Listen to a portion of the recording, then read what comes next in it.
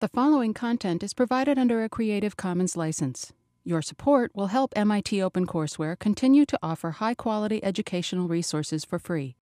To make a donation or to view additional materials from hundreds of MIT courses, visit MIT OpenCourseware at ocw.mit.edu. So we've been talking about this chi-square test, and the name chi-square comes from the fact that we build a test statistic that has a asymptotic distribution given by the chi-square distribution. Let's just give it another shot.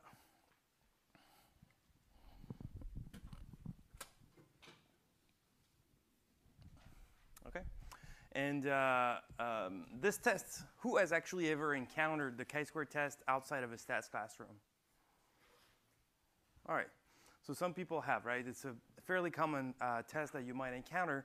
And it was essentially to test if given some data with a fixed probability mass function, right? So discrete distribution, you wanted to test if it was given the PMF was equal to a set value, P naught, or if it was different from P naught. And the way the chi-square arose here was by looking at Walt's test. And essentially, if you write, so Walt is the one that has the chi-square as the limiting distribution. And if you invert the covariance matrix, the asymptotic covariance matrix, so you compute the Fisher information, which in this particular case does not exist for the multinomial distribution, but we found a trick on how to do this. We removed the part that forbid it to be invertible. Then we found this chi-square distribution. So in a way, we have this test statistic, which you might have learned as a black box laundry list, but going through the math, which might have been slightly unpleasant, I acknowledge, but really told you why you should do this particular normalization. So since some of you requested a little more practical examples of how those things work, let me show you a couple. The first one is you want to answer the question, well, when should I be born to be successful, right? And some people believe in zodiac, and so Fortune magazine actually collected the signs of 256 heads of the Fortune 500, right? Those were taken randomly, and they were collected there, and you can see the count of number of CEOs that have a particular zodiac sign. And if this was completely uniformly distributed, you should actually get a number that's around 256 divided by 12, which in this case is 21.33. Okay, and you can see that there's numbers that are probably in the vicinity, but see, look at this guy. Pieces, right? That's 29, so whose piece is here? All right. And all right, so give me your information, and we'll meet again in 10 years. And so basically, you might want to test if actually the fact that it's uniformly distributed is a valid assumption. Now, this is clearly a random variable. I pick a random CEO, and I measure what its zodiac sign is. And I want to know if this, so it's a probability over, 12 zodiac signs, and I want to know if it's uniform or not, right? Uniform sounds like it should be the status quo if you're reasonable. And maybe there's actually something that moves away. So we could do this in view of this data. Is there evidence that one is different? Here's another example where you might want to apply the chi-square test. Right? So as I said, the benchmark distribution was the uniform distribution for the zodiac sign, and that's usually the one I gave you, 1 over k, because, well, that's sort of the zero, the central point for all distributions. Right? That's the point that's right at the center of what we call the simplex. But you can have another benchmark that sort of makes sense, right? So for example, this is an actual data set where 275 jurors were identified with identified racial group were collected, and you actually might want to know if juries in this country are actually representative of the actual population. And so here, of course, the population is not uniformly distributed according to racial group. And the way you actually do it is you actually go on Wikipedia, for example, and you look at the demographics of the United States, and you find that the proportion of white is 72%, black is 7%, Hispanic is 12%, and other is, about 9%. So that's a total of 1. And this is what we actually measured for some jurors. So for this guy, you can actually run the chi-square test, right? You have the estimated proportion, which comes from this first line. You have the tested proportion, P0, that comes from the second line. And you might want to check if those things actually correspond to each other. Okay, so I'm not going to do it for you, but I sort of invite you to do it and test and see how this compares to the quantiles of the appropriate chi-square distribution and see what you can conclude from those two things. All right, so this was the multinomial case. So this is essentially what we did. We computed the MLE under the right constraint, and that was our test statistic that converges to the chi-square distribution. So if you've seen it before, that's all that was given to you. Now we know why the normalization here is P naught j and not P naught j squared or square root of P naught j or even 1, right? I mean, it's not clear that this should be the right normalization, but we know that's what comes from taking the right normalization, which comes from the Fisher information. All right? OK. So the thing I wanted to move on to, so we've basically covered chi-square test. Are there any questions about chi-square test? And for those of you who were not here on Thursday, I'm really just, I do not pretend I just did it, right? That's something we did last Thursday. Right? But are there any questions that arose when you were reading your notes, things that you didn't understand? Yes?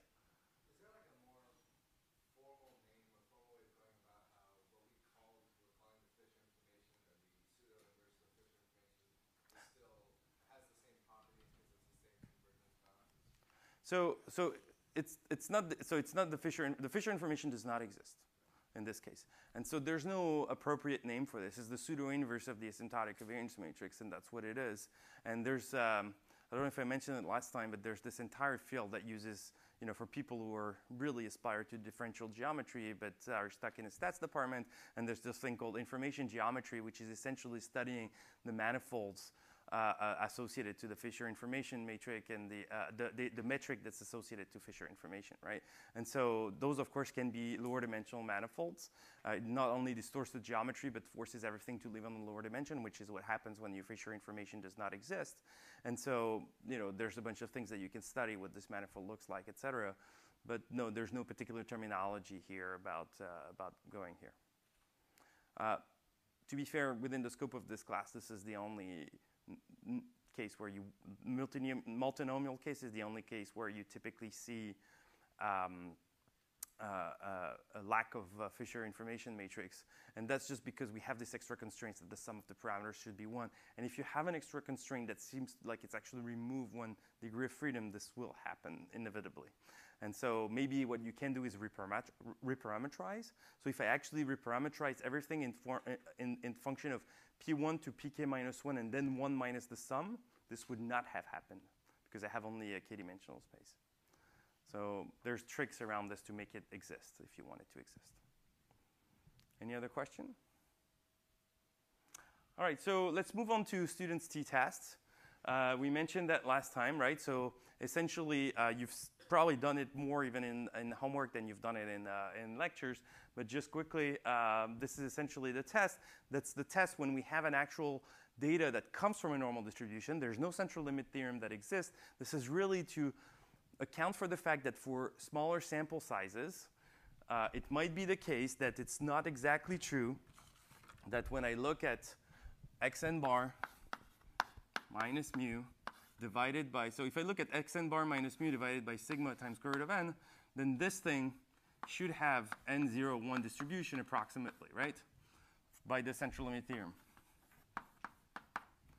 So that's for n large. But if n is small, then it's still true when the data is n mu sigma squared. Then it's true that square root of n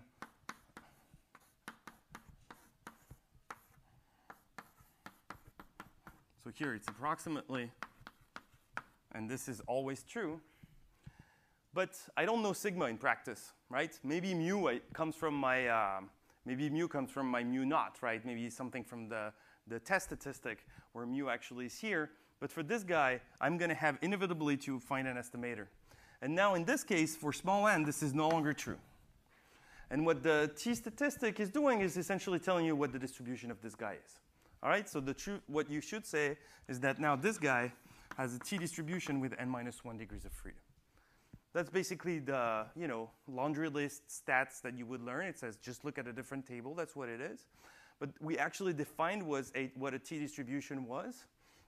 And a t distribution is basically something that has the same distribution as some n01 divided by the square root of a chi-squared with d degrees of freedom divided by d, and that's a t distribution with d degrees of freedom, right? And those two have to be independent.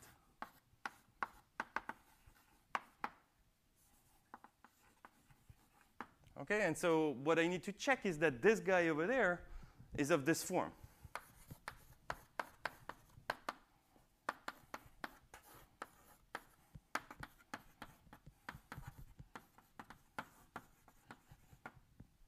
Okay?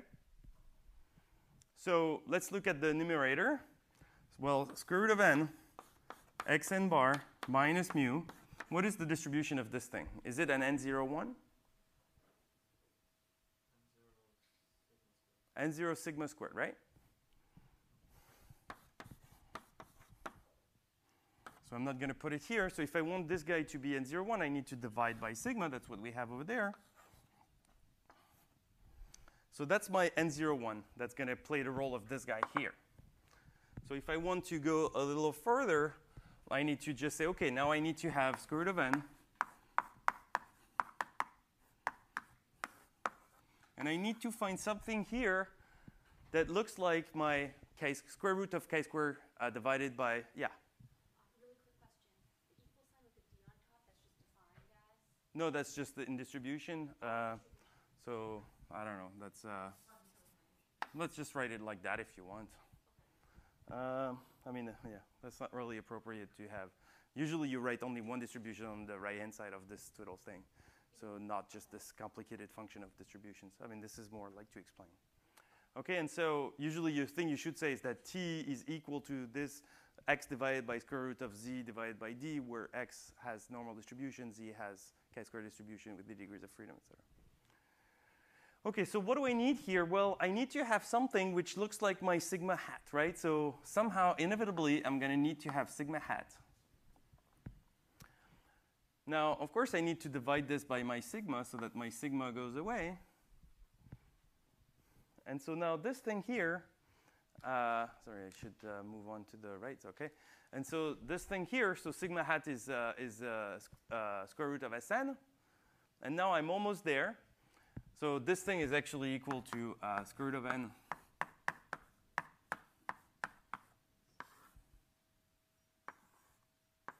right? But this thing here is actually not a so this thing here follows a distribution which is actually a square root of a chi-square distribution divided by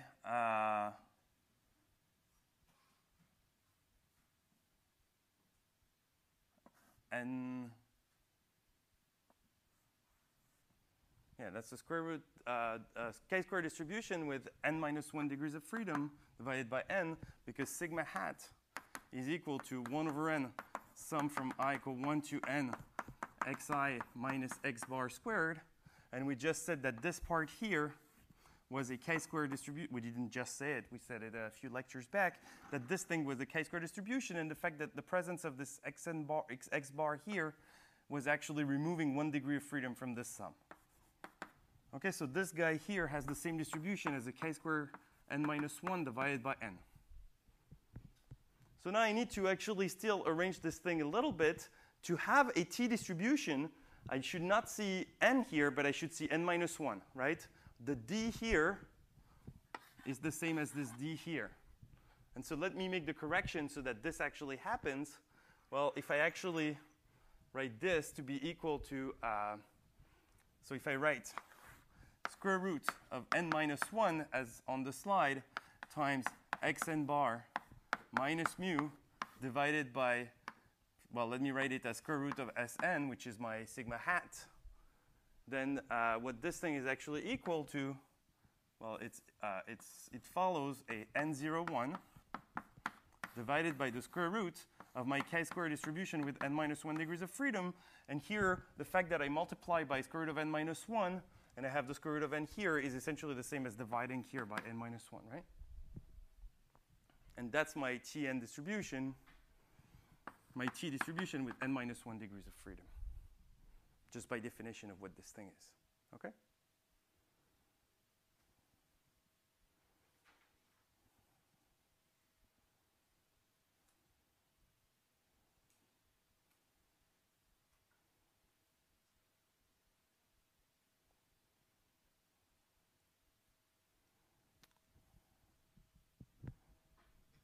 All right. Yes? Where'd you get the square root from? The chi-square? This guy, oh, sorry, that's sigma square. Thank you. That's the estimator of the variance, not the estimator of the standard deviation. And when I want to divide, I divide by standard deviation. Thank you. Any other question or remark? Shouldn't you divide by sigma squared? Like the actual, what, the estimator for the variance is equal to sigma squared times chi squared, right? The estimator for the variance. Oh, yes, you're right. So there's a sigma square here. Is that what you're asking? Yeah. Yes, yeah, absolutely. And that's where it gets cancels here. It gets canceled here.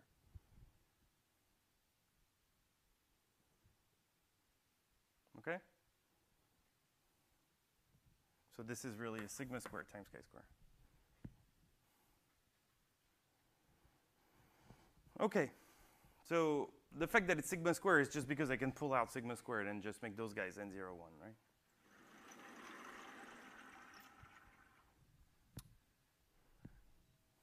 All right, so that's my t distribution. Now that I actually have a pivotal distribution, what I do is that I form the statistic. Here I called it Tn tilde.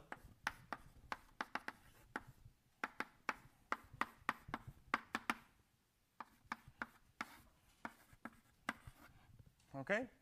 And what is this thing? I know that this has a pivotal distribution. So for example, I know that the probability that Tn tilde in absolute value exceeds some number that I'm going to call Q alpha over 2 for the Tn minus 1 is equal to alpha, right? So that's basically, remember, the t distribution has the same shape as the Gaussian distribution. What I'm finding is for this t distribution, some number Q alpha over 2 of Tn minus 1 and minus Q alpha over 2 of Tn minus 1. So those are different from the Gaussian one, such that the area under the curve here is alpha over 2 on each side, so that the probability that my absolute value exceeds this number is equal to alpha. And that's what I'm going to use to reject the test, right? So now my test become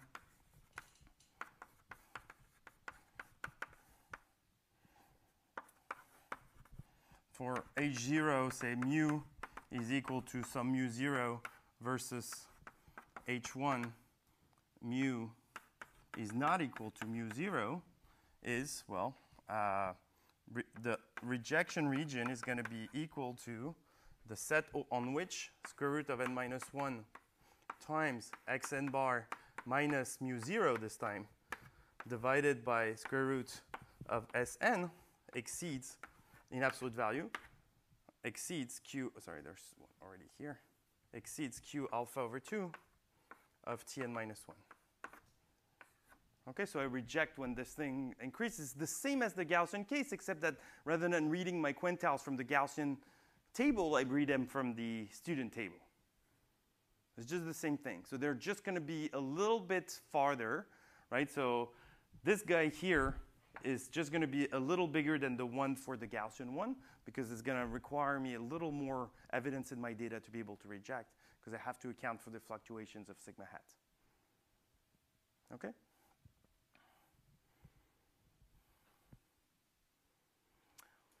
So, of course, students' test is used everywhere. People use only t-test, right? That's basically, if you look at any data point, any output, even if you had 500 observations, if you look at the statistical software output, it's going to say t-test. And the reason why you see t-test is because sort of somehow it's felt like it's not asymptotic. You don't need to actually do, to be particularly careful. And anyway, if n is equal to 500, since the two curves are above each other, it's basically the same thing. So it doesn't really change anything. So why not using the t-test? So it's not asymptotic. It doesn't require central limit theorem to kick in. And so in particular, it can be run if you have 15 observations.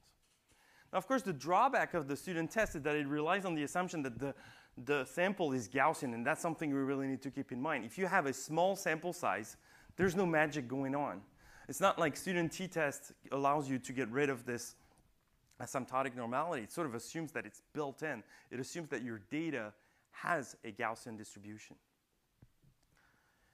So if you have 15 observations, what are you going to do? You want to test if the mean is equal to 0 or not equal to 0, but you have only 15 observations. You have to somehow assume that your data is Gaussian. But if the data is given to you, this is not math. You actually have to check that it's Gaussian. And so we're going to have to find tests that, given some data, tells us whether it's Gaussian or not. If I have 15 observations, 8 of them are equal to +1, and 7 of them are equal to -1, then it's pretty unlikely that you're going to be able to conclude that your data has a Gaussian distribution. However, if you see some sort of spread around some value, you form a histogram maybe, and it sort of looks like it's a Gaussian one, you might want to say it's Gaussian, right? And so how do we make this more quantitative? Well, the sad answer to this question is that there will be some tests that make it quantitative. But here, if you think about it for 1 second, what is going to be your null hypothesis? Your null hypothesis, since it's 1 point, it's going to be that it's Gaussian. And then the alternative is going to be that it's not Gaussian. So what it means is that for the first time in your statistician's life, you're going to want to conclude that the H0 is the true one. You're definitely not going to want to say that it's not Gaussian, because then everything you know is sort of falling apart. And so it's kind of a weird thing where you're sort of going to be seeking tests that have no power, basically. You're going to want tests that, and that's the nature. The amount of alternatives, the number of ways you can be not Gaussian is so huge that all tests are sort of bound to have very low power. And so that's why people are pretty happy with the idea that things is Gaussian, because it's very hard to find a test that's going to reject this hypothesis. All right? And so we're even going to find some tests that are visual, where you're going to be able to say, well, yeah, it sort of looks Gaussian to me. If it allows you to deal with the borderline cases pretty efficiently, we'll see actually a particular example. All right, so this theory of testing whether data comes from a particular distribution is called goodness of fit. Is this distribution a good fit for my data? That's the goodness of fit test. We have just seen a goodness of fit test. What was it?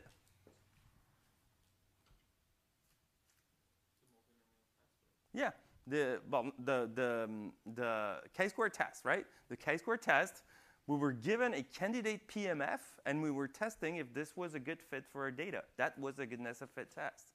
So of course, multinomial is one example, but really what we have in the back of our mind is I want to test if my data is Gaussian. That's basically the usual thing. And just like you always see t-test as a standard output from statistical software, whether you ask for it or not, there will be a test for normality, whether you ask it or not, from any statistical software output. All right, so a goodness of fit test looks as follows. You're given there's a random variable x, and you're given IID copies of x, right? x1 to xn, they come from the same distribution, and you're going to ask the following question. That x have a standard normal distribution, right? So for t distribution, that's definitely the kind of questions you may want to ask. Does x have a uniform distribution on 0, 1, right? That's different from the distribution 1 over k, 1 over k. It's the continuous notion of uniformity. All right, and for example, you might want to test that. So there's actually a nice exercise, which is if you look at the p-values, right? So we've defined what the p-values were. And the p-value is a number between 0 and 1, right? And you could actually ask yourself, what is the distribution of the p-value under the null, right? So the p-value is a random number. It's the probability, right? So the p-value, let's look at the following test. H0 mu is equal to 0 versus H1 mu is, say, not equal to 0. And I know that the p-value is, so I'm going to form what? I'm going to look at xn bar minus mu divided by times square root of n divided by, let's say that we know sigma for 1 second, right? Then the p-value is the probability that this is, say, larger than square root of n, little xn bar minus mu minus 0, actually, in this case, right? divided by sigma, where this guy is the observed, right? OK? So now you could say, well, how is that a random variable, right? It's just a number. It's just a probability of something. But then I can view this as a function of this guy here when I plug it back to be a random variable. So what I mean by this is that if I look at this value here, if I say that phi is the CDF of n01, right? So the p-value is the probability that it exceeds this. So that's the probability that I'm on either here or here. OK? No, it's not, right? This is a big X, and this is a small x. This is just where you plug in your data. Do I have, right? The p-value is the probability that you have more evidence against your null than what you already have. OK, so now I can write it in terms of cumulative distribution functions, right? So this is what? This is phi of this guy, which is minus this thing here. Well, it's basically 2 times this guy. Phi of minus square root of n xn bar divided by sigma. Right? That's the value of my that's my p-value. If you give me data, I'm going to compute the average and plug it in there, and it's going to spit out the p-value. Everybody agrees? So now I can view this. If I start now looking back, I say, well, where does this data come from? Well, it could be a random variable. Right? It came from the realization of this thing. So I can think of this value, where now this is a random variable because I just plugged in a random variable in here. Right? So now I view my p-value as a random variable. Right? So I keep on switching from small x to large x. Everybody agrees what I'm doing here? So I just wrote it as a deterministic function of some deterministic number, and now the function stays deterministic, but the number becomes random. And so now I can think of this as some statistic of my data, and I could say, well, what is the distribution of this random variable?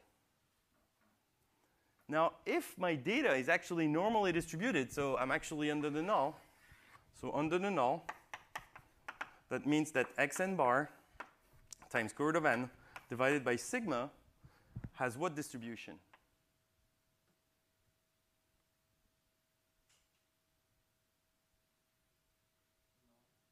Normal.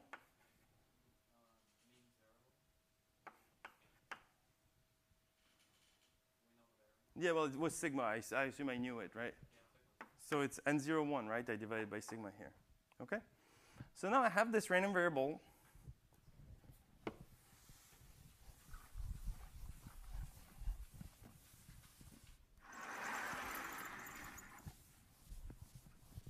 And so my random variable is now 2 phi of minus absolute value of a Gaussian.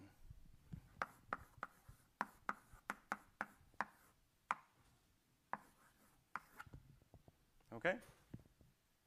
And I'm actually interested in the distribution of this thing.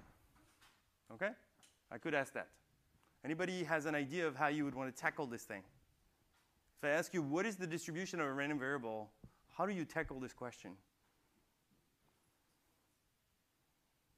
There's basically 2 ways. One is to try to find something that looks like the expectation of h of x for all h. And you try to write this using change of variables as something that looks like integral of h of x, p of x dx. And then you say, well, that's the density. Right? If you can write this for any h, then that's the way you would do it. But there's a much simpler way that does not involve changing variables, et cetera. You just try to compute the cumulative distribution function. Right? So let's try to compute the probability that 2 phi minus n01 is less than t. And maybe we can find something we know. OK, well, that's equal to what? That's the probability that a minus n0, well, let's say that an n01 absolute value is greater than minus phi inverse of t over 2, right? And that's what? Well, it's just the same thing that we had before. It's equal to, so if I look again, this is the probability that I'm actually on this side or that side of this number. And this number is what? It's minus phi of t over 2. Why do I have a minus here?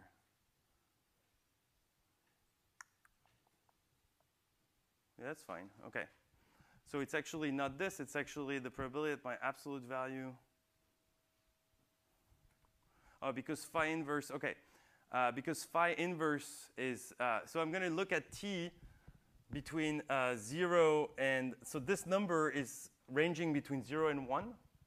So it means that this number is ranging between 0, well, the probability that something is less than t should be ranging between the numbers that this guy takes to, so that's between 0 and 2, right?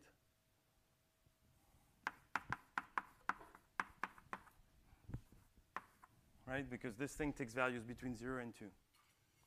I want to see 0 and 1, though. The negative absolute value for normal is always less than 1 half. So that value is between 0 and 1. Yeah, you're right. Thank you. So this is always some number which is less than 0. So the probability that the Gaussian is less than this number is always less than the probability it's less than 0, which is 1/2. So t only has to be between 0 and 1. Thank you. And so now for t between 0 and 1, then this guy is actually becoming something which is positive for the same reason as before. And so that's what? That's just basically 2 times phi of phi inverse of t over 2. OK? That's just playing with the symmetry a little bit. You can look at the areas under the curve. And so what it means is that those two guys cancel. This is the identity. And so this is equal to t. So which distribution has a density as a, sorry, which distribution has a cumulative distribution function which is equal to t for t between 0 and 1? That's the uniform distribution, right? So it means that this guy follows a uniform distribution on the interval 0, 1. OK? And you can actually check that for any test you're going to come up with, this is going to be the case. Your p-value under the null will have a distribution which is uniform. So now if somebody shows up and says, here's my test, it's awesome. It just works great. I'm not going to explain to you how I built it. It's a complicated statistics that involve moments of order 27. And I'm like, OK, how am I going to test that your test statistic actually makes sense? Well, one thing I can do is to run a bunch of data, draw a bunch of samples, compute your test statistic, compute the p-value, and check if my p-value has a uniform distribution on the interval 0, 1. But for that, I need to have a test that's allowed, given a bunch of observations, can tell me whether they're actually distributed uniformly on the interval 0, 1. And again, one thing I could do is build a histogram and see if it looks like that of a uniform. But I could also try to be slightly more quantitative about this. Why does the p-value have to be uniform For for 2 tests? Is that what you're saying? 2 tests? For a test, when does p-value have to be normal? No, I mean, it's uniform? uniform under the null.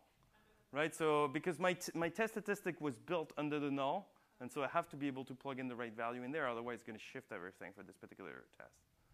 So at the beginning, when you wrote the probability square root of big X n, that thing is the p-value. That's the p-value, right? That's the definition of the p-value. Okay. Right, so the probability that my test statistic exceeds what I've actually observed. How you run the test is basically you have those observations and plug them into the cumulative distribution function for the normal, and then see if it follows a uniform. Yeah. So my p-value is just this number when I just plug in the values that I observe here, right? That's one number. For every data set you're going to give me, it's going to be one number. Now what I can do is generate a bunch of data sets of size n, like 200 of them. And then I'm going to have a new sample of size 200, which is just the sample of 200 p-values. And I want to test if those p-values have a uniform distribution, okay? Because that's the distribution they should be having. All right? Okay. This one we've already seen. Does X have a PMF with 30%, 50%, and 20%, right? That's something I could try to test. That looks like your grade point distribution for this class. All right, well, not exactly, but that looks like it. All right, so all these things are known as goodness of fit tests. The goodness of fit test is something that wants to know if the data that you have at hand follows a hypothesized distribution. All right, so it's not a parametric test. It's not a test that says, is my mean equal to 25 or not? Is my proportion of heads larger than 1/2 or not? It's something that says, is my distribution this particular thing? All right. So I'm going to write them as goodness of fit GOF here. So here, you don't need to have parametric modeling to do that. So how do I work, right? So if I don't have any parametric modeling, I need to have something which is somewhat non-parametric, right? Something that goes beyond computing the mean and the standard deviation. Something that computes some intrinsic non-parametric aspect of my data. And just like here, we made this computation. What we did is we said, well, if I actually check that the CDF of my data of my p-value is uniform, then I know it's uniform. So it means that the cumulative distribution function has an intrinsic value it captures the entire distribution, right? Everything I need to know about my distribution is captured by the cumulative distribution function. Now, I have an empirical way of computing. I have a data-driven way of computing an estimate for the cumulative distribution function, which is using the old statistical trick, which consists in replacing expectations by averages. All right, so as I said, the cumulative distribution function for any distribution, for any random variable, is right. So f of t is the probability that x is less than or equal to t, which is equal to the expectation of the indicator that x is less than or equal to t. All right, that's the definition of a probability. And so here I'm just going to replace expectation by the average. Right, that's my usual statistical trick. And so my estimator, Fn, for the distribution is going to be 1 over n, sum from I equal 1 to n of these indicators. OK? And this is called the empirical CDF. It's just the data version of the CDF. OK? So I just replaced this expectation here by an average. OK? Now, when I sum indicators, I'm actually counting the number of them that satisfy something. So if you look at what this guy is, this is the number of xi's that is less than t, right? And so if I divide by n, it's the proportion of observations that I have that are less than t. OK? That's what the empirical distribution. So that's what's written here, the number of data points that are less than t. And so this is going to be something that's sort of try to estimate one or the other. And the law of large number actually tells me that for any given t, if n is large enough, fn of t, it should be close to f of t, right? Because it's an average. And this entire thing, this entire statistical trick, which consists in replacing expectations by averages, is justified by the law of large number. Every time we used it, that was because the law of large number sort of guaranteed to us that the average was close to the expectation. OK, so law of large numbers tell me that fn of t converges, so that's the strong law, says that almost surely, actually, fn of t goes to f of t. OK? And that's just for any given t. Everybody, is there any question about this? Right, that averages converge to expectation. That's the law of large number. And almost surely, we could say in probability, it's the same. That would be the weak law of large number. Now, this is fine. For any given t, the average converges to the true, right? It just happens that this random variable is indexed by t. And I could do it for t equals 1 or 2 or 25 and just check it again. But I might want to check it for all t's at once. And that's actually a different result. That's called a uniform result. I want this to hold for all t at the same time. And it may be the case that it works for each t individually, but not for all t's at the same time. What could happen is that for t equals 1, it converges at a certain rate. And for t equals 2, it converges at a bit of a slower rate. And for t equals 3, at a slower rate and slower rate. And so as t goes to infinity, the rate is going to vanish and nothing is going to converge. That could happen. I could make this happen at a finite point. There's many ways where I could make this happen, right? Let's see how that could work. I could say, well, actually, no. I still need to have this at infinity for some reason. OK, so turns out that this is still true uniformly. And this is actually a much more complicated result than the law of large number. It's called Glivenko-Cantelli theorem. And the Glivenko-Cantelli theorem tells me that for all t's at once, fn converges to f. OK, so let me just show you quickly why this is just a little bit stronger than the one that we had. So remember, if soup is confusing you, think of max. It's just the max over an infinite set. And so what we know is that fn of t minus goes to f of t as n goes to infinity. And let's say almost surely. OK, and that's the law of large numbers, which is equivalent to saying that fn of t minus f of t as n goes to infinity converges almost surely to 0, right? This is the same thing. Now, I want this to happen for all t's at once. OK, and so what I'm going to do, oh, and this is actually equivalent to this. And so what I'm going to do is I'm going to make it a little stronger. So here the arrow only goes one way. And this is where the soup for t in R of fn of t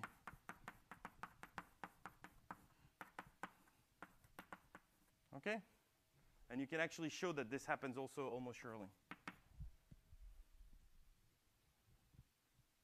OK? Now, maybe almost surely is a bit more difficult to get a grasp on. Does anybody want to see like why this statement for the soup is strictly stronger than the one that holds individually for all t's? You want to see that? OK, so let's do it. So forget about almost surely for 1 second. Let's just do it for improbability. Right? The fact that fn of t converges to f of t for all t in probability means that this goes to 0 as n goes to infinity for any epsilon, right? For any epsilon and t, we know we have this. That's the convergence in probability. Now, what I want is to put a soup here, right? But the probability that the soup is larger than epsilon might be actually always larger than, never go to 0 in some cases, right? It could be the case that for each given t, I can make n large enough so that this is small, so that this probability becomes small. But then maybe it's an n of t, right? So this here means that for any, say, maybe I shouldn't put let me put a delta here. So for any epsilon, so for any t, and for any epsilon, there exists n, which could depend on both epsilon and t, such that the probability that fn t minus f of t exceeding delta is less than epsilon t. Well, there exists an n and a delta. No, that's for all delta, sorry. So, right, so this is true, right? So that's what this limit statement actually means. But it could be the case that now when I take the soup over t, maybe that n of t is something that looks like t. Or maybe, well, integer part of t. It could be, right? I don't say anything. It's just an n that depends on t. So if this n is just t, maybe t over epsilon, right? Because I want epsilon, something like this. Well, that means that if I want this to hold for all t's at once, I'm going to have to go for the n that works for all t's at once. But there's no such n that works for all t's at once. This is the only n that works is infinity. And so I cannot make this happen for all of them. What Glivenko can tell, he tells you, it's actually this is not something that holds like this. That the n that depends on t, there's actually one largest n that works for all the t's at once. And that's it. OK, so just so you know why this is actually a stronger statement, and that's basically how it works. Any other question? Yeah. So what's the condition for this to happen? Does the random variable have a finite mean and finite variance? No. Well, the random variable does have finite mean and finite variance because the random variable is an indicator. So it has everything you want. This is one of the nicest random variables. This is a Bernoulli random variable. Right? So here, when I say law of large number, that this holds, where did I write this? I think I erased it. Yeah, the one over there, this is actually law of large numbers for Bernoulli random variables. They have everything you want. They're bounded. Yes? So I'm having trouble understanding the first statement. So it says for all epsilon and all t, the probability of that. So you mean this one? Yeah. For all epsilon and all t. Yeah. So you fix them now. Yeah. Then the probability that that was delta, right? I changed this epsilon to delta at some point. And then what's the second line that it says? Oh, so then the second line says that for all, so this is, so the way you, so this, I'm just rewriting in terms of epsilon delta what this n goes to infinity means. So that means that for any, for any t and delta, right? So that's the same as this guy here. Then here I'm just going back to rewriting this. It says that for any epsilon, there exists an n large enough, such that, well, n larger than this thing, basically, such that this thing is less than epsilon. OK? So Glivenko he tells us that not only is this thing a good idea pointwise, but it's also a good idea uniformly. And all it's saying is if you actually were happy with just this result, you should be even happier with that result. And both of these results only tell you one thing. They're just telling you that the empirical CDF is a good estimator of the CDF. OK. Now, since those indicators are Bernoulli distributions, I can actually do even more. So let me get this guy here.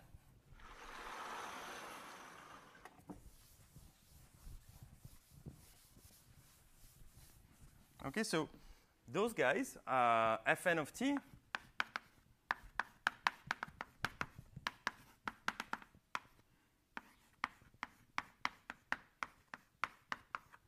this guy is a Bernoulli distribution. What is the parameter of this Bernoulli distribution? What is the probability that it takes value 1? F of t, right? It's just the probability that this thing happens, which is f of t. So in particular, the variance of this guy is the variance of this Bernoulli. So it's f of t, 1 minus f of t. And I can use that in my central limit theorem. And my central limit theorem is just going to tell me that if I look at the average of random variables, I remove their mean, right? So I look at square root of n Fn of t, which I could really write as xn bar, right? That's really just an xn bar, minus the expectation, which is f of t. That comes from this guy. Now, if I divide by square root of the variance, that's my square root p1 minus p.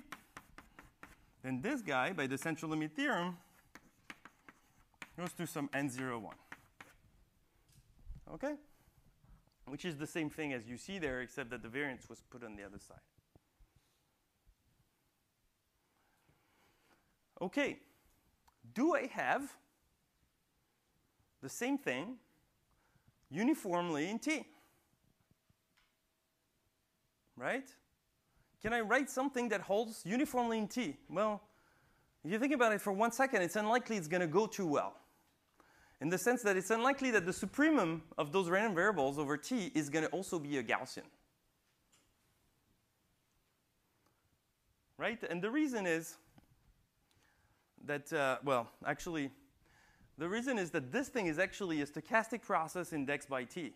A stochastic process is just a sequence of random variables that's indexed by, say, time. The one that's the most famous is the Brownian motion, and it's basically a bunch of Gaussian increments, right? So when you go from t to just t a little after that, you have just add some Gaussian to the thing. And here, it's basically the same thing that's happening. And you would sort of expect, since each of this guy is Gaussian, you would expect to see something that looks like a Brownian motion at the end.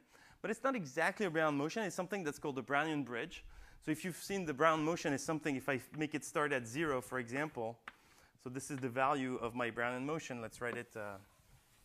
So this is one path, one realization of a Brownian motion. Let's call it W of t as t increases. So let's say it starts at 0, and it looks like something like this. Right? So that's what Brownian motion looks like. It's just something that's pretty nasty. And, but it looks pretty nasty. It's not continuous, et cetera, but it's actually very, very benign in some average way. Okay, and so Brownian motion is just something what you should view this as if I sum some random variable that are Gaussian, and then I look at this from farther and farther, it's going to look like this. And so here, I cannot have a Brownian motion in the end, because what is the value what is the variance of fn of t minus f of t at t is equal to 1? Sorry, at t is equal to infinity. It's 0, right? The variance goes from 0 at t is negative infinity, because at negative infinity, f of t is going to 0. And as t goes to plus infinity, f of t is going to 1. Which means that the variance of this guy as t goes from negative infinity to plus infinity is penned to be 0 on each side. And so my Brownian motion cannot, so right when I describe a Brownian motion, I'm just like adding more and more entropy to the thing, and it's going all over the place. But here, what I want is that as I go back, it should go back to essentially 0. It should be pinned down to a specific value at the end. And that's actually called the Brownian bridge. It's a Brownian motion that's conditioned to come back to where it started, essentially. Now, you don't need to understand Brownian bridges to understand what I'm going to be telling you.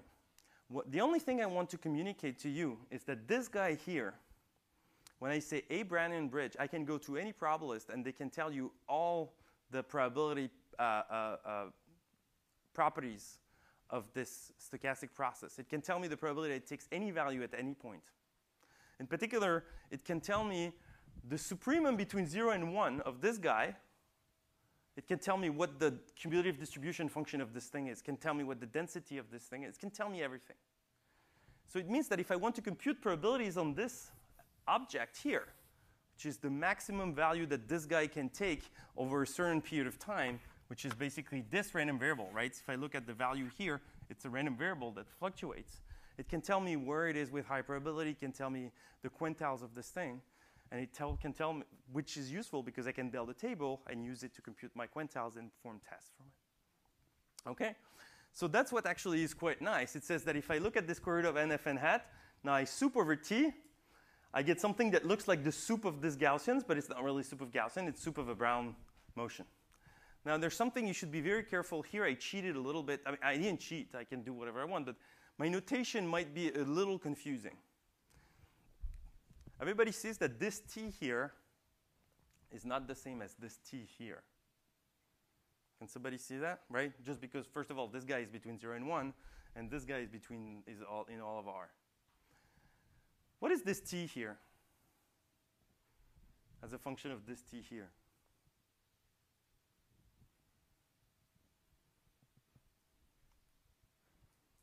This guy is f of this guy. Okay?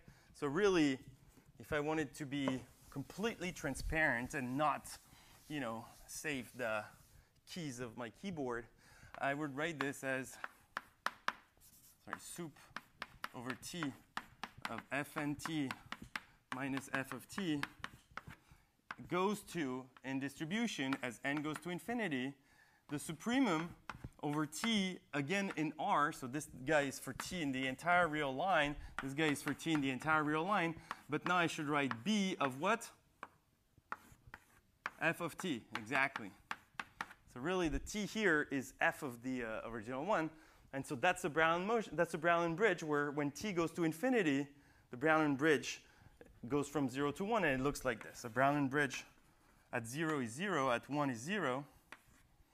It does this, but it doesn't stray too far because I condition it to come back to this point.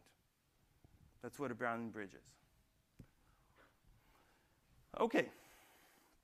So in particular, I can find a distribution for this guy. And I can use this to build a test which is called the Kolmogorov-Smirnov test. OK, so the idea is the following. It says, well, if I want to test some distribution f naught, some distribution that has a particular CDF f naught, and I plug it in under the null, then this guy should have pretty much the same distribution as this supremum of Brown and Bridge.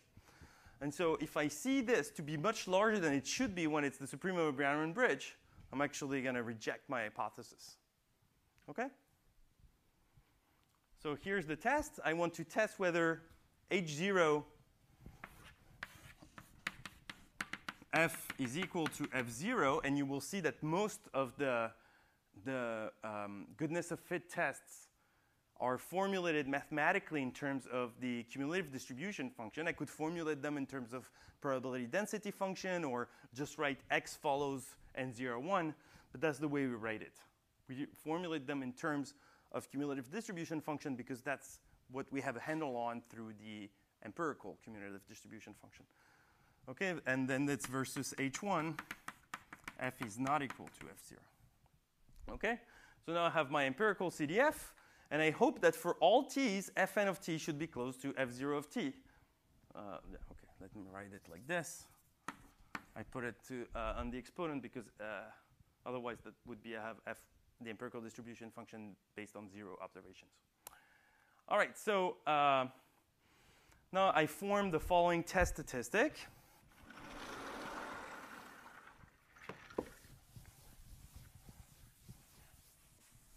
Okay, so my test statistic is Tn, which is the supremum over t in the real line of square root of n, fn of t minus f of t, f0 of t. So I can compute everything. I know this from the data, and this is the one that comes from my null hypothesis. I can compute this thing, and I know that if this is true, this should actually be the supremum of a Brown bridge, pretty much. OK? And so the Kolmogorov-Smirnov test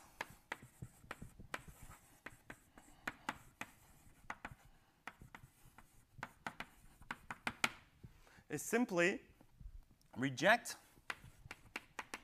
if this guy, Tn, in absolute value, right? This, no, actually not in absolute value. This is just already absolute valued. Then this guy should be what? Well, it should be larger than the Q alpha over 2 distribution that I have. But now rather than putting n01 or Tn, this is here whatever notation I have for supremum of Brownian bridge.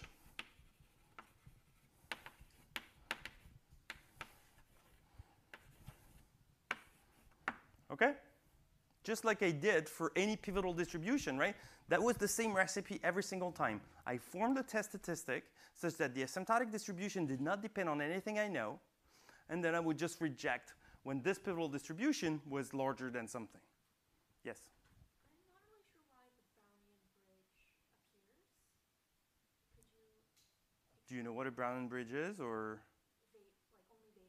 OK. So this thing here is, think of it as being a Gaussian, right? So for all t, you have a Gaussian distribution. OK? Now, a Brownian motion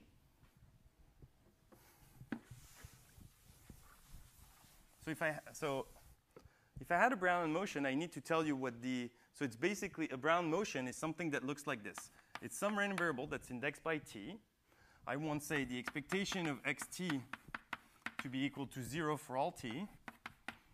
OK, and what I want is that the increments have a certain distribution. OK, so what I want is that the expectation of xt minus xs follows some distribution which is n0 t minus s. Okay, so the increments are bigger as I go farther in terms of variability. And I also want some covariance structure between the two, right? So what I want is that the covariance between xs and xt is actually equal to the minimum of s and t.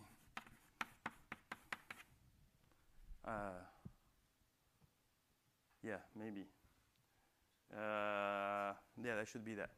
Okay, so this is, you open a probability book, that's what it's going to look like. So in particular, you can see if I put 0 here, as t goes to and x0 is equal to 0, it has 0 variance. So in particular, it means that xt, if I look only at the tth one, it has some normal distribution with variance t. So this is something that just blows up. So this guy here, it looks like it's going to be a Brown motion because when I look at the left-hand side, it has a normal distribution. Now, there's a bunch of other things you need to check. Is the fact that you have this covariance, for example, which I did not tell you. But it should look somewhat like that. And in particular, when I look at the normal with mean 0 and variance here, then it's clear that this guy does not have a variance that's going to go to infinity just like the variance of this guy. We know that the variance is forced to be back to 0. Okay, and so in particular, we have something that has mean 0 always, whose variance has to be 0 at 0, and variance, at t equals negative infinity, and variance 1 at t equals plus infinity. Sorry, variance 0 at t equals plus infinity, and so I have to basically force it to be equal to 0 at each end. So the Brown motion here tends to just go to infinity somewhere, whereas this guy, I force it to come back.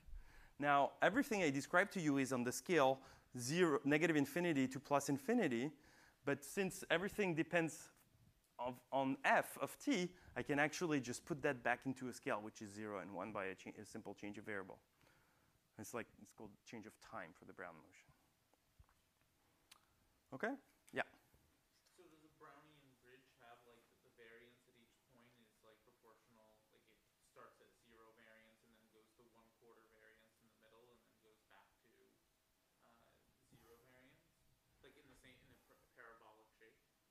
Yeah, I mean, definitely it's going to be. I mean, by symmetry, you can probably infer all the things, right? So. I can imagine a Brownian bridge where the variance starts at 0 and like the shape of the variance as you move along, just because it's pinned at 0. Yeah, so I don't know exactly. There's an explicit formula for and it's simple. That's what I can tell you, but I don't know what the explicit. At the top of my head, what the explicit formula is. But would it have to match this sort of f of t 1 minus f of t structure, or not? Yeah. Would have to. Or does the fact that we're taking the supreme? No. Well, the Brown bridge. This is the supreme. You're right. So this is So right. So. This will be this form for the variance for sure, because this is only marginal distribution that don't take, right? The process is not just what is the distribution at each instant t, it's also how do those distributions interact with each other, right, in terms of covariance. But for the marginal distributions at each instant t, you're right, the variance is f of t1 minus f of t. We're not gonna escape that. But then the covariance structure between those guys is a little more complicated. But yes, you're right. For marginal, that's enough. Yeah. So the supremum of the Brownian bridge is the number between 0 and infinity, right? Yeah, it could be infinity. So it's non-symmetric with respect to 0. So why are we doing alpha over 2 when we do this test?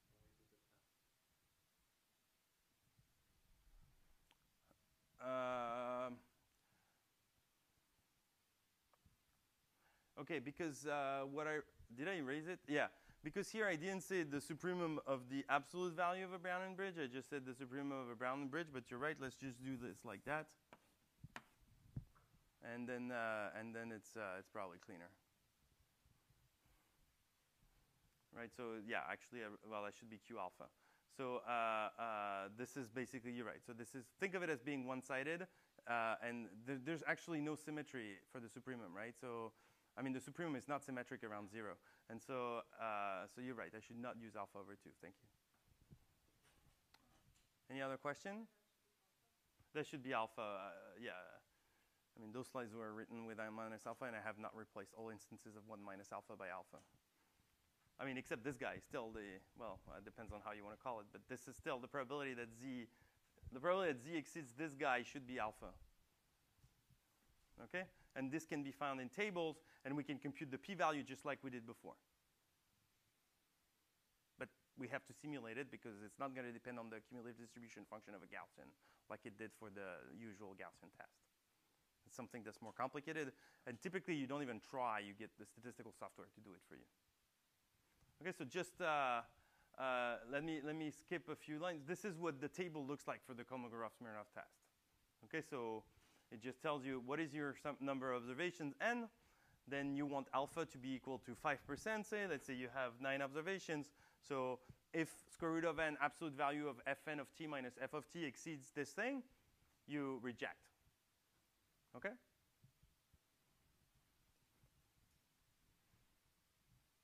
So what's pretty clear from this test is that it looks very nice, and I tell you this is how you build it. But if you think about it for 1 second, it's actually really an annoying thing to build because you have to take the supremum over t, right? This depends on computing a supremum, which, in practice might be super cumbersome. I don't want to have to compute this for all values t and then to take the maximum of those guys. It turns out that it's actually quite nice that we don't have to actually do this. What does the empirical distribution function look like? Well, this thing, remember, fn of t, by definition was, so let me go to the slide that's relevant. So fn of t looks like this.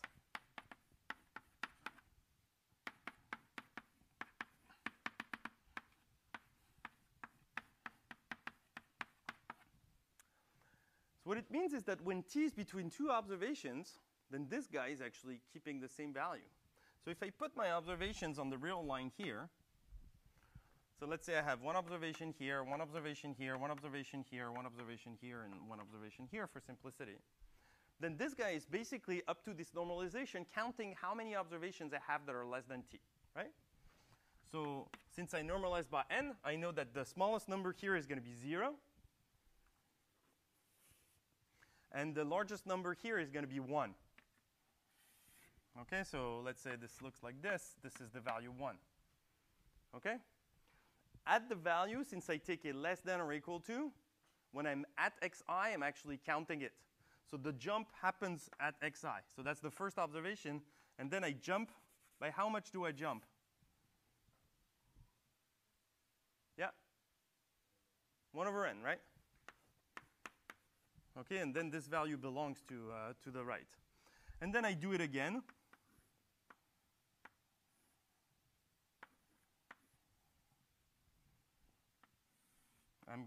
I know it's not gonna work out for me, but we'll see. Oh no, actually I did pretty well. Okay, this is what my cumulative distribution looks like. Now, if you look on this slide, there's this weird notation where I start putting now my indices in parentheses, x parenthesis 1, x parenthesis 2, et cetera.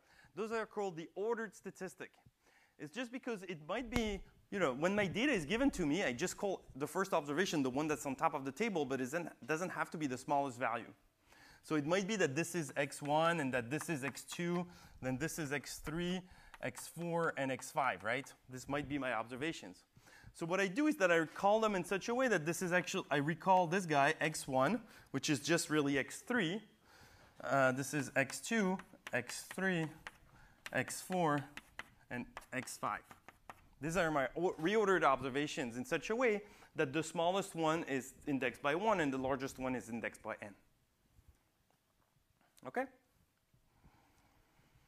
So now, this is actually quite nice because what I'm trying to do is to find the largest deviation from this guy to the true cumulative distribution function. The true cumulative distribution function, let's say it's Gaussian, looks like this. Right, this is something continuous. For a symmetric distribution, it crosses this axis at 1/2, and that's what it looks like. And the Kolmogorov-Smirnov test is just telling me how far do I get those two curves get in the worst possible case, right? So in particular here, where are they the farthest? Clearly, that's this point. And so up to rescaling, this is the value I'm going to be interested in. That's how they get as far as possible from each other. Here, something just happened, right? The farthest distance that I got was exactly at one of those dots.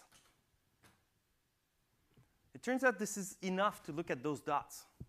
And the reason is, well, because after this dot and until the next jump, this guy does not change, but this guy increases. And so the only point where they can be the farthest apart is either to the left to the left of a jump or to the right of a jump. That's the only place where they can be far from each other. And that means that only one observation. Everybody sees that? The farthest points, the points at which those two curves are the farthest from each other, has to be at one of the observations. And so rather than looking at a soup over all possible t's, really all I need to do is to look at a maximum only at my observations. Right? I just need to check at each of those points whether they're far. Now here, notice that you did not, this is not written fn of xi. The reason is because I actually know what fn of xi is. Fn of the ith order observation is just the number of jumps I've had until this observation. So here I know that the value of fn is 1 over n. Here it's 2 over n, 3 over n, 4 over n, 5 over n. So I know that the values of fn at my observations, and those are actually the only values that fn can take, are an integer divided by n. And that's why you see I minus 1 over n or I over n. This is the difference just before the jump, and this is the difference at the jump. OK? So here, the key message is that this is no longer a supremum over all t's, but it's just a maximum from 1 to n. So I really have only 2 n values to compute, this value and this value for each observation. That's 2n total. I look at the maximum, and that's actually the value. And it's actually equal to tn. Those are things, it's not an approximation. Those things are equal. That's just the only places where those guys can be maximum. OK? Yes? It seems like since with the null hypothesis for a test is a statement of the entire distribution of the data, that this is like strictly more powerful than just doing a test on the mean. If you want Oh, it's strictly less powerful. strictly less powerful. But is that like a big trade-off that we're making when we do that? If we're not certain in the first place that we want to assume normality, does it make sense just to jump to this and switch between a Gaussian and mean? Mu naught and mu, instead of doing this, then separately doing a t-test on the mean or something like that. So can you, I'm not sure what question you're asking. So when we're doing a normal test, we're just asking questions about the means. Yes. The means of our distribution, but not asking questions about the shape. This one, it seems like we could do both at the same time. Yeah. Kind of like that. Do people ever do that? Is this decreasing power something that's really bad? Yeah, so remember, here in this test, we want to conclude to H0. In the other test, we typically want to conclude to H1. So here, we actually don't want power in a way. And you have to also assume that doing a test on the mean is probably not the only thing you're going to end up doing on your data after you actually establish that it's normally distributed. Then you have a data set. You've sort of established it's normally distributed, and then you can just run the arsenal of statistical studies. And we're going to see regression and all sorts of predictive things, which are not just test if the mean is equal to something. Maybe you want to build a confidence interval for the mean. Then this is not the confidence interval is not a test, right? So you're going to have to first test if it's normal, and then see if you can actually use the quantiles of a Gaussian distribution or a t distribution to build this confidence interval. So in a way, you should do this as like, the flat fee to enter the Gaussian world, and then you can do whatever you want to do in the Gaussian world. We'll see actually that your question goes back to something that's a little important. Is here I said F0 is fully specified, right? It's like an N1, 5. But I didn't say, is it normally distributed? Which is the question that everybody asks, right? You're not asking, is it this particular normal distribution with this particular mean and this particular variance? So how would you do it in practice? Well, you would say, I'm just going to replace the mean by the empirical mean and the variance by the empirical variance. But by doing that, you're making a huge mistake, because you're sort of depriving your test of the possibility to reject the Gaussian hypothesis just based on the fact that the mean is wrong or the variance is wrong. You've already stuck to your data pretty well. Okay, and so you're sort of like already, tilting the game in favor of H0 big time. So there's actually a way to arrange for this. Okay, so this is about pivotal statistic. We've used this word many times. Okay, so that's how. I'm not going to go into this test. It's really, this is a recipe on how you would actually build the table that I showed you, right? This table, this is basically the recipe on how to build it. There's another recipe to build it, which is just open a book at this page. Right? That's a little faster. Or use the software. I just wanted to show you. So let's just keep in mind, anybody has a good memory, let's just keep in mind this number. This is the threshold for the Kolmogorov-Smirnov statistic if I have 10 observations and I want to do it at 5%. Okay? It's about 41%. So that's the number that it should be larger from. So it turns out that if you want to test if it's normal and not just a specific normal, this number is going to be different. Do you think the number I'm going to read in a table that's appropriate for this is going to be larger or smaller? Who says larger? Sorry, what's the question? So the question is, this is the number I should see if my test was, is x, say, n0, 5, right? That's a specific distribution with a specific f0, right?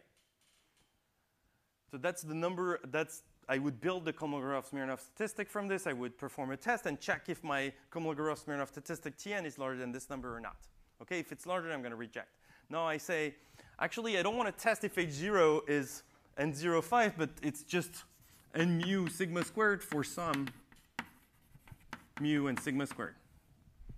And in particular, I'm just going to plug in mu hat and sigma hat into my F0, run the same statistic, but compare it to a different number. So the larger the number, the more or less likely I am to reject. The less likely I am to reject, right? So if I just use that number, I would, let's say this is a large number, I would be more tempted to say it's Gaussian. Now, if you look at the table you would get if you make the appropriate correction at the same number of observations, 10, and the same level, you get 25% as opposed to 41%. That means that you're actually much more likely, if you use the appropriate test, to reject the fact that it's normal, which is bad news, because that means you don't have access to the Gaussian arsenal, and nobody wants to do this. So actually, this is a mistake that people do a lot. They use the Kolmogorov-Smirnov test to test for normality without adjusting for the fact that they've plugged in the estimated mean and the estimated variance. This leads to rejecting less often, right? I mean, this is almost half of the number that we had. And then they can be happy and walk home and say, well, I did the test and it was normal. So this is actually a mistake that I believe that genuinely at least a quarter of the people do make in purpose. They say, well, I wanted it to be Gaussian, so I'm just going to make my life easier. All right, so this is the so-called Kolmogorov-Leader force test. We'll talk about it, well, not today for sure. There's other statistics that you can test, that you can use. And the idea is to say, well, we want to know if the empirical distribution function, the empirical CDF, is close to the true CDF. The way we did it is by forming the difference and looking at the worst possible distance they can be. That's called a sup norm or L infinity norm in functional analysis. So here, this is what it looked like, right? The distance between Fn and F that we measured was just the supremum distance over all t's. That's one way to measure distance between two functions. But there's an infinite way, many ways to measure distance between functions. One is something we're much more familiar with, which is the squared L2 norm.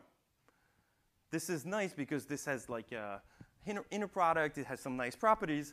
And you could actually just, rather than taking the sup, you could just integrate the square distance. And this is what leads to Cramer-Van-Miz's test. And then there's another one that says, well, maybe I don't want to integrate without weights. Maybe I want to put weights that account for the variance. And this guy is called Anderson-Darling. For each of these tests, you can check that the asymptotic distribution is going to be pivotal, which means that there will be a table at the back of some book that tells you what the statistic, the quantiles of square root of n times this guy are asymptotically, basically. Yeah? For the Kolmogorov-Smirnov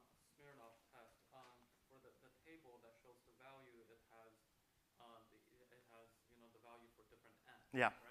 So, but I thought we took n to Yeah. infinity. So that's just to show you that asymptotically it's pivotal, and I can point you to one specific thing. But it turns out that this thing is actually pivotal for each n. And that's why you have this recipe to construct the entire thing, because it's actually not true for all possible n's. Also, there's the n that shows up here. So no, actually, this is something you should have in mind. OK, so basically, let me strike what I just said.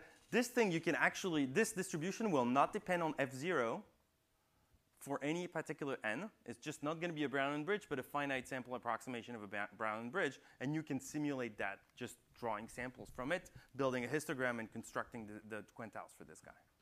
But no one has actually built a table for Brownian bridge for this. Oh, there is one. That's the table, right? Maybe let's see if we see it at the bottom of the other table. Yeah, see? Over 40, over 30. So this is not the Kolmogorov-Smirnov, but that's the Kolmogorov-Lilly force. Those numbers that you see here, they're the numbers for the asymptotic thing, which is some sort of Brownian bridge. Yeah? I have two questions. One about the Kolmogorov-Smirnov test. It says that that F naught is required to be continuous. Yeah. What do we do if we have like probability mass at like a particular value, like sensor data or? So then you won't have this nice picture, right? This can happen at any point because you're going to have discontinuities in F, and those things can happen everywhere. And then, Freeman still work or? oh, you mean the Brown bridge? Yeah. The Kolmogorov test doesn't say that you have to be able to easily calculate the supreme. No, but you still need it. You still need it for, so there's some finite sample versions of it that you can use that are slightly more conservative, so which is in way of good news because you're going to conclude more to H0. And there's some, forget the name. It's Kiefer-Dvoretsky-Wolfowitz inequality, which is basically like Hopting's inequality. So it's basically up to bat constants telling you the same result as the Brown bridge result. And those are true all the time. But for the exact asymptotic distribution, you need continuity, yes. Yes? So just clarification. So when we are testing for normality, we shouldn't test for particular mu and sigma squared? Well, if you know what they are, you can use Kolmogorov-Smirnov. But if you don't know what they are, you're going to plug in. As soon as you're going to estimate the mean and the variance from the data, you should use the one we'll see next time, which is called Kolmogorov-Lilly force. You don't have to think about it too much. We'll talk about it on Thursday. Yeah. Any other question? So we're out of time, so I think we should stop here, and we'll see. We'll resume on Thursday.